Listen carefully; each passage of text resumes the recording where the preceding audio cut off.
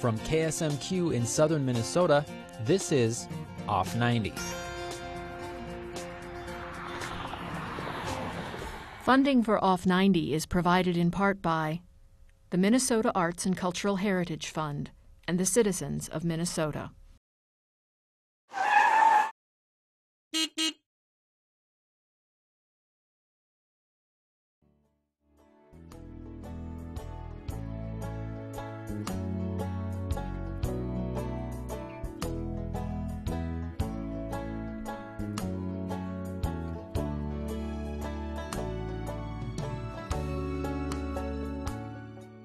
LARK Toys to me is very magical.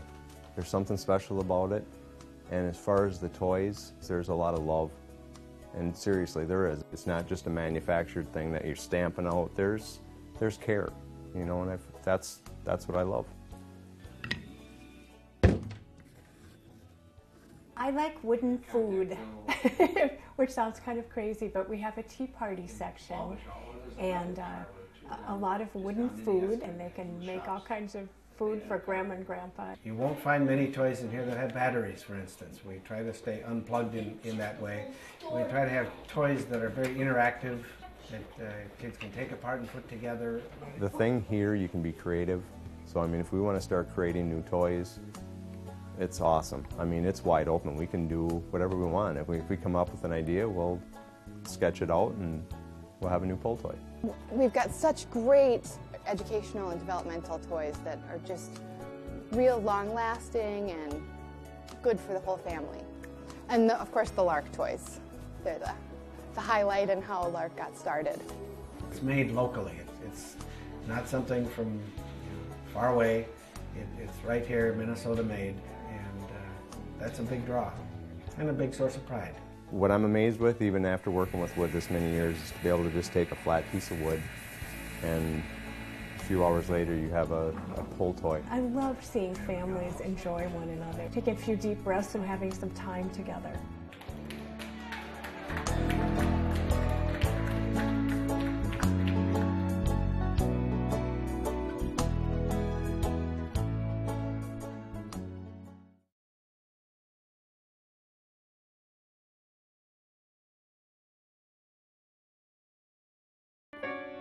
One of my earliest and fondest memories is of my mother playing the piano for church when I was just a small child.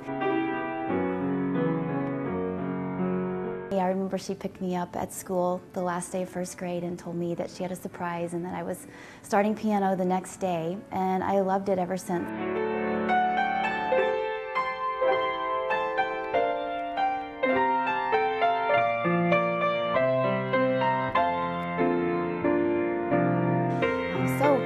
My girls saw me playing.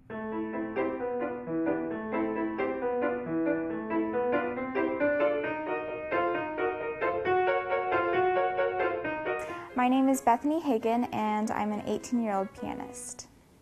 Just seeing relatives play, especially my mom and dad, I just wanted to follow in their footsteps. In Christina's 10th grade.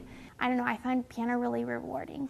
All of the family members, my great-grandparents, grandparents, parents, my older sister, they had all played the piano, and I just wanted to be as good as them.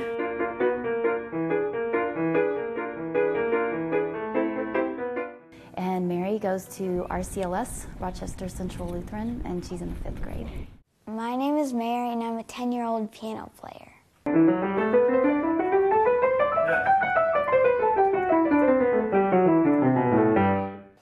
I started playing because my sisters did it, and I thought they were so cool, so.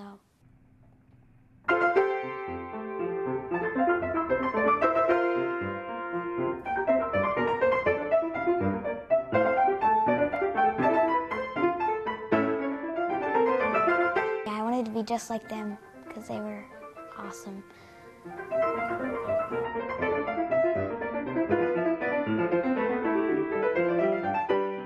I guess as much time and effort as we've poured into piano, I'm pretty happy to say I'm Julianne Hagan and I'm a piano mom.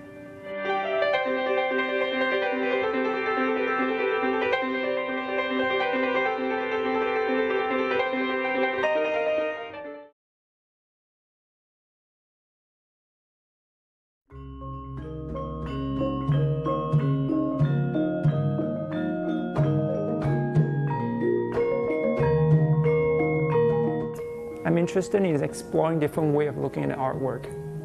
It's not what you see that is important to me, it's how you see it. The artwork means nothing if the audience did not interact with it. Since I was young, like about 7 years old, my parents are so afraid that I might go into fine art. They don't want to encourage me to make it into a career.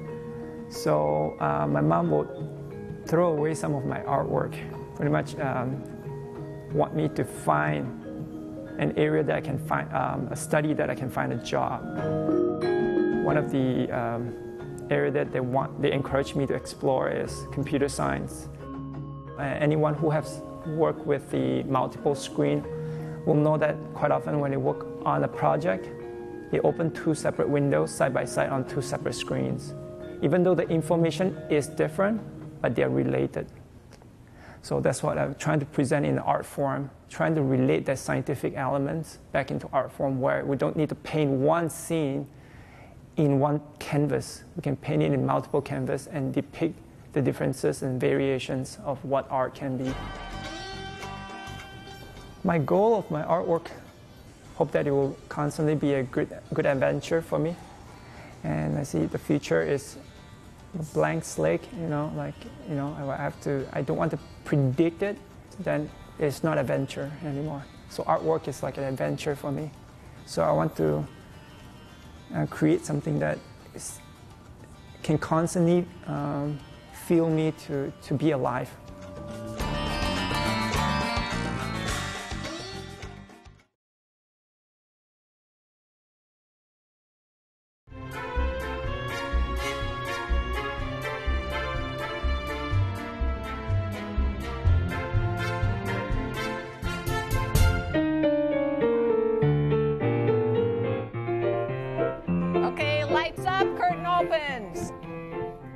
I'm the play director of the middle schools in Rochester. Fast! Open the curtain fast, please.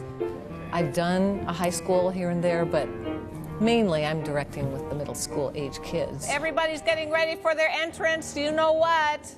For Farmer and the Cowman. I started when I lived in LA, and I did several plays for about a year, and then I moved here. I got my teaching degree, and then I started teaching. Ready? Lights up! I was a painfully shy teenager, and I didn't start doing theater until I was in high school. The farmer and the cowman should be friends.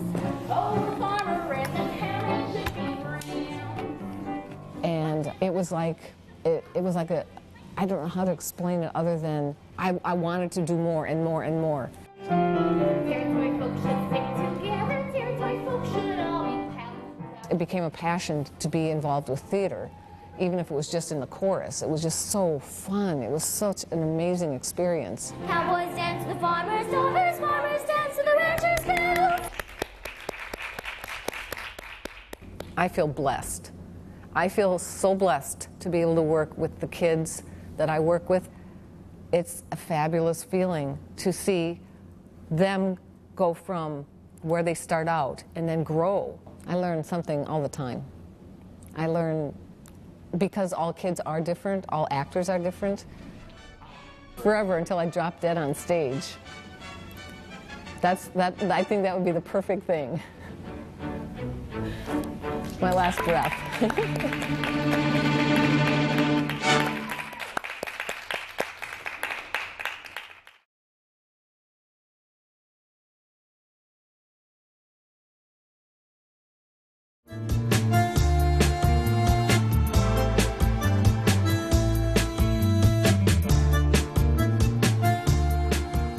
My name is Mary Solberg, and I'm a visual artist. I've always had an aptitude for art.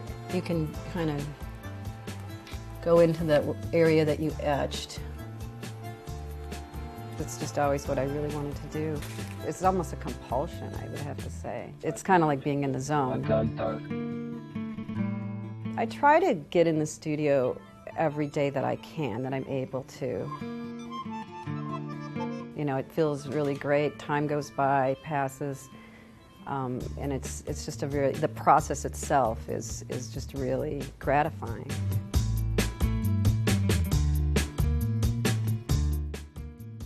I'm definitely a portrait artist. I think that the eyes tell a lot. I think it's a very obvious way to express an emotion because a face does give you a lot of information. I would say my portraits are more about a psychological impact. I call them everyday icons, various people from my life or historic people. I think there's sacred in all of us, and so it's my way of sort of venerating, just the everyday person. A lot of my images are obviously based on sort of religious iconography, but they're about, some of them are tongue-in-cheek, obviously. It's a self-portrait of myself as Eve. It's called Another Bad Decision. Art takes so many different forms, and a person that even appreciates art can probably do art. It's just a matter of finding out your own language.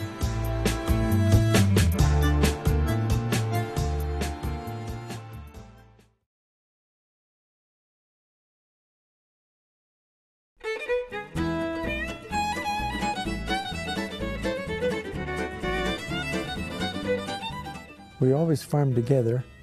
Well, we kind of had no choice but got stuck into farming, right? I suppose. That's what we were doing, so we kept on. Well, we had plenty of chores. It took a half a day every day to do the chores and clean out the barn. If it was too cold for the dog, we didn't go out in the field either. One time, believe it or not, Dad had a thrash machine and we had a John Deere B with lights on and a big two-wheel trailer that hold a lot of bundles, and we kept going out there, but as the moon was shining for the tractor and thrash machine, so you could see there pretty good, but we kept going out and get bundles and wasn't done, didn't get them all, the last one picked up till 2 o'clock at night. We thrashed 2 o'clock. And then we had to go home and do milk and do the chores. We're the Minnesota Twins. Yeah, sometimes I say he's Minneapolis and I'm St. Paul. We always lived in Minnesota, so I said we're the Minnesota. And then this is the Gopher State. We go for this and we go for that. Some didn't think it was good old days, but I didn't think they were so bad. I know you had to work. Yeah, you might get tired. You never quite retire.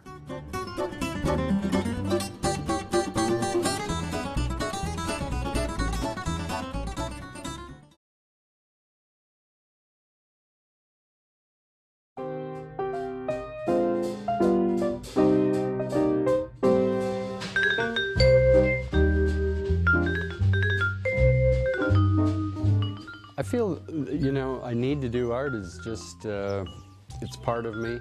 I have a passion to do it. That urge to do good art, I think, is just something that was with me from a young child. Drawing and painting people is probably the ultimate challenge in art, particularly if you're working in a realistic fashion. This is a painting that seems to be everybody's favorite. It was done in '91. I call it the White Shirt Conversation. This is a large oil that I did. I have a pond behind my studio, and two of my nephews and one of their friends were in a canoe in the pond. It was a hot summer day, and they were rocking the canoe until it would go over, and then they'd get in and push each other out of the canoe. I call this Boys of Summer.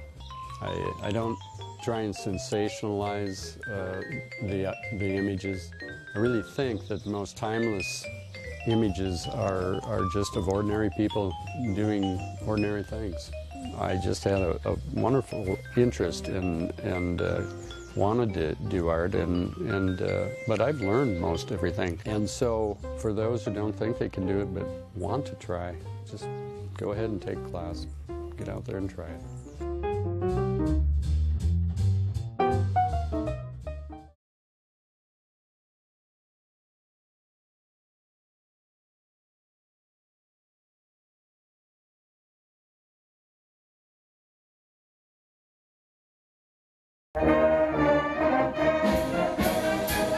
Band music is fun. If the bandstand is the crown of the community, the brass band is the jewel in that crown. The Chatfield Brass Band in this community, I think, has a special place. My father was Jim Perkins, who started the brass band in 1969 and the brass band Free Music Lending Library shortly after that. My dad decided that Chatfield needed to have an area band. And so what he did is he grabbed some old high school yearbooks and looked for pictures of people that he knew, sent him a note saying, hey, show up at band practice Thursday night. So once they created the band, then the biggest challenge was sheet music. They had to have music to play. But where do you find it? Where do you find that music? In these filing cabinets. This is a library of mostly band music. We lend the actual paper music out to bands and individuals all over the world. This library is an incredible resource with literally tens and tens of thousands of compositions of almost every imaginable nature. It basically becomes part of one big story, the American melting pot music story of different music from different cultures. Yeah, I mean, it was just, one man, a vision, and a dream.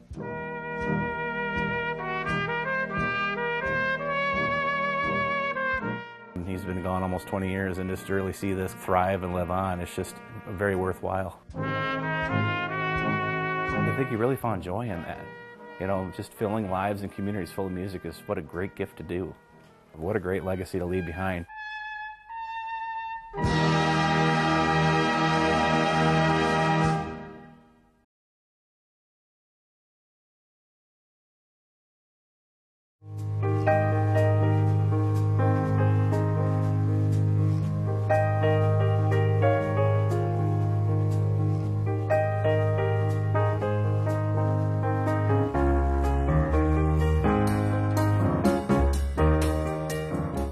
You definitely want art that appeals to your patient population, that's more uplifting than maybe depressing, that's maybe more enlightening than dark.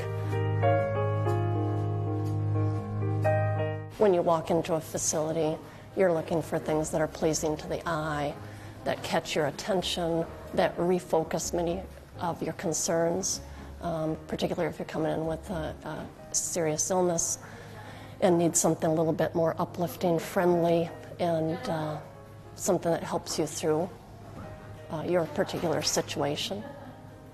We were a little concerned that patients may not accept some of the art or may not accept the local nature or may be indifferent to it, that we would go through all this work and effort to promote the local artists and not get any response. So we've been pleasantly surprised that patients have been very appreciative and very vocal. I hear that from staff and from patients all the time. A little more uplifting, a little more friendly, more colorful, more inviting.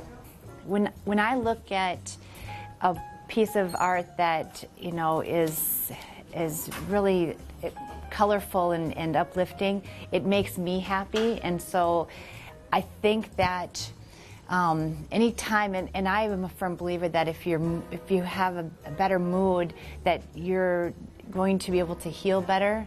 So I just really think that that's important in the healing process, is improving the moods of the patients, and I think the artwork really will help to do that.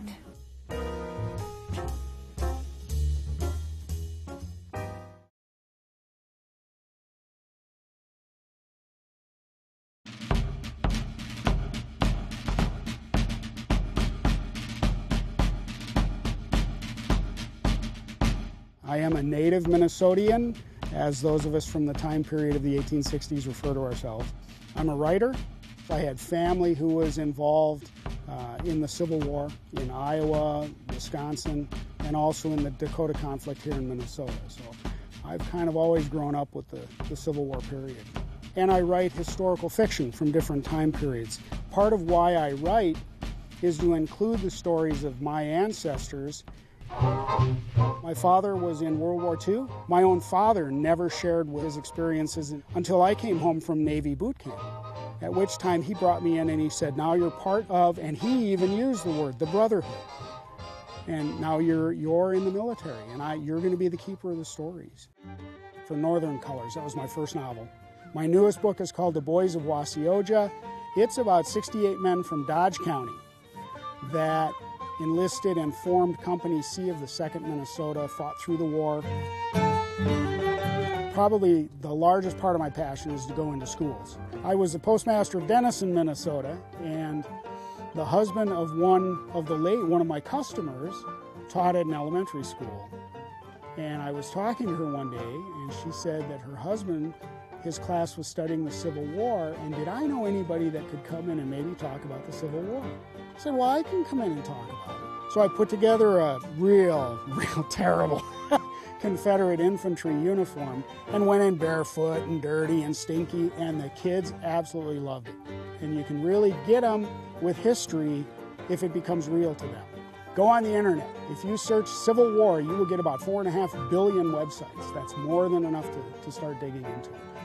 Go to a library. I can't picture a library in America without at least one book on the Civil War at every level of reading. So, and maybe mine's in there. You could read that.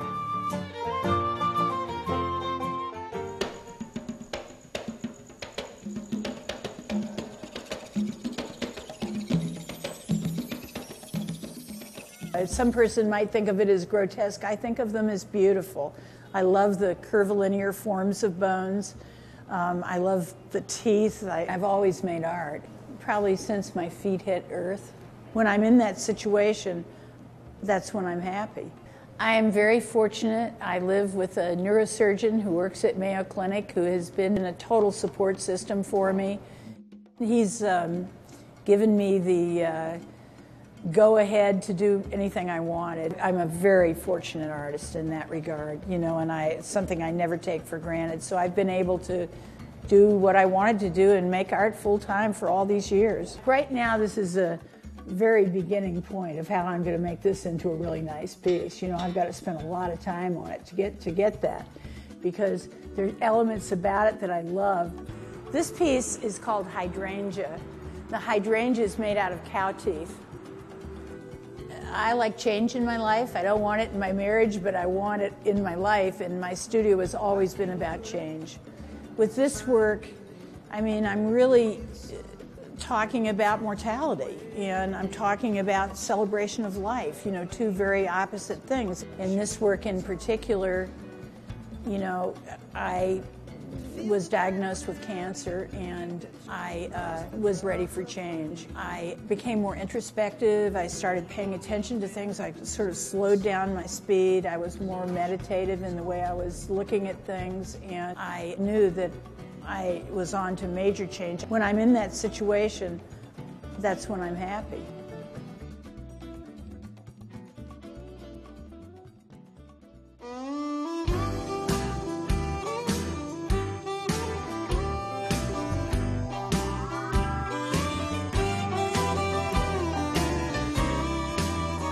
We're going to talk about dairy farmer milking a cow by hand.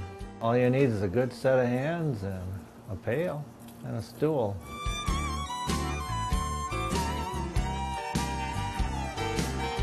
This particular cow here will probably give right close to 5 gallons of milk.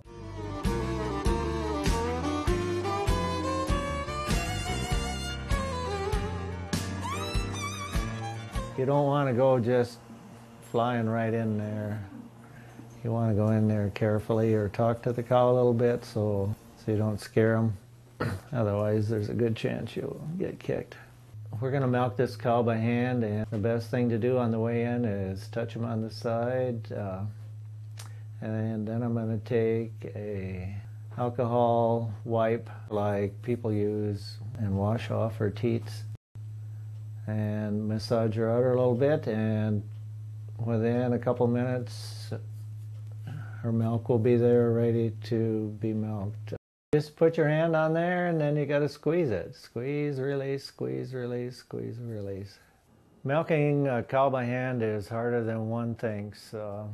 You have to squeeze pretty good. You got to have a pretty good grip in your hand to get the milk to come out. Some cows milk a lot easier than others, and those with smaller teats are harder to milk if you have a big hand, so not much there to grab onto. You'll know when the cow is milked out because you'll run out of milk. The milk will quit coming out.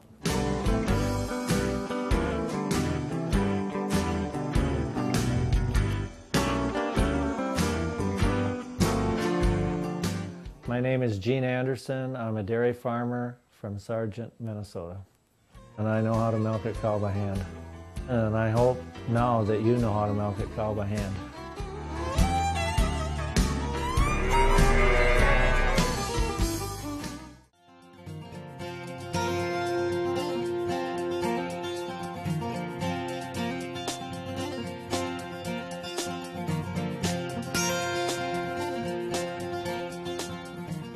That's it for now.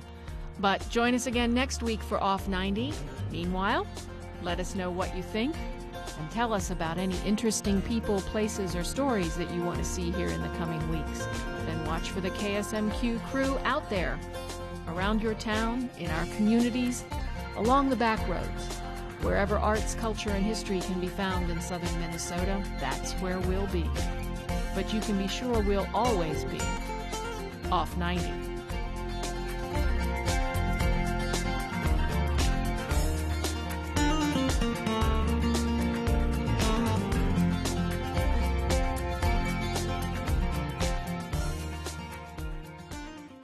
Funding for Off 90 is provided in part by the Minnesota Arts and Cultural Heritage Fund and the citizens of Minnesota.